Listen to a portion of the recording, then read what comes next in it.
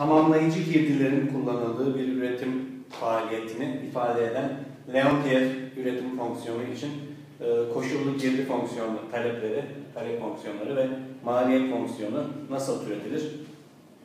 Bunu inceleyeceğiz. Örneğin bu bizim bir bisiklet üretim fonksiyonumuz olsun. X girdisi tekerlek olsun. 2 tekerlek lazım. Y girdisi de gövde olsun. Yani 2 tekerlek bir gövde kullanarak biz bisiklet üretiyoruz. Örneğin 2 tekerlek bir gövde kullanarak kaç bisiklet yapabiliriz? 1. Dolayısıyla X yerine 2 koyduğumuzda, Y yerine de 1 koyduğumuzda fonksiyon dışarıya 1 olarak çıkmaktadır.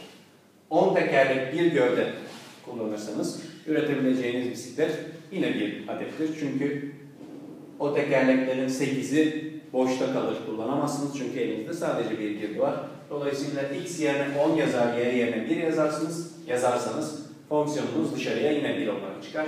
Üretiminiz yine 1 olur. Leontief üretim fonksiyonunda conditional input demand koşullu girdi koşullu girdi talep fonksiyonlarını bulmak oldukça kolay. Yapmanız gereken virgülün iki tarafını birbirine eşitlemek, onu da çıktıya eşitlemek. Yani Q eşittir X bölü 2 eşittir Y. Buradan hareketle örneğin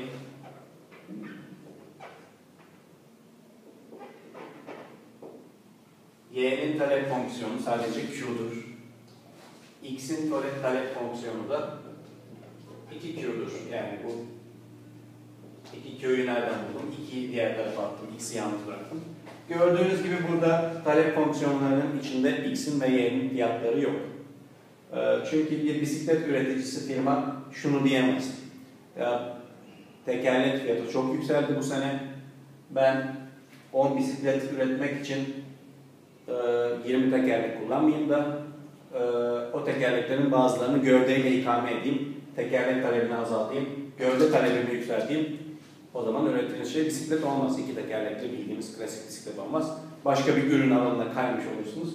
Dolayısıyla eğer bir firma 10 bisiklet üretmeye karar verdiyse tekerlek fiyatı kaç olursa olsun 20 tane tekerlek almak zorundadır. Dolayısıyla bisiklet talep fonksiyonu, tekerlek talep fonksiyonu 2Q'dur.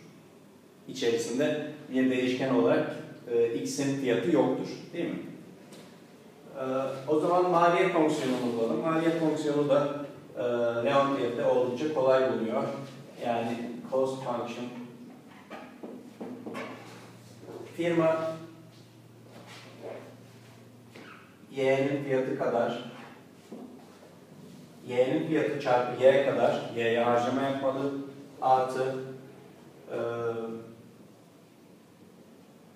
X'in fiyatı çarpı X yıldız kadar, burası Y yıldız olacak, X'e harcama yapmalıdır değil mi? Y yıldız dediğimiz Q kadar üretim yapabilmek için gerekli olan Y miktarı. X yıldız dediğimizde Q kadar üretim yapabilmek için gerekli olan X miktarı. O zaman şu ifadeleri firmanın toplam harcamalarını gösteren şu ifadede yerine koyarsam maliyet fonksiyonunu kolaylıkla bulmuş olurum.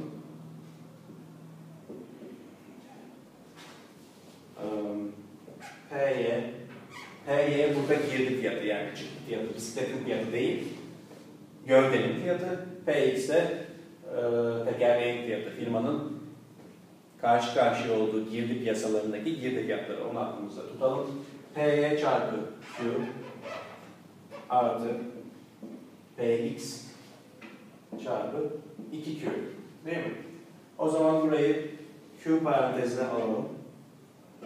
Q parantezinde Py artı 2Px bu firmanın toplam maliyet fonksiyonudur. Bir Leontief üretim fonksiyonu için koşullu girdi talep fonksiyonları ve maliyet fonksiyonu böylece kolaylıkla bulunabilir.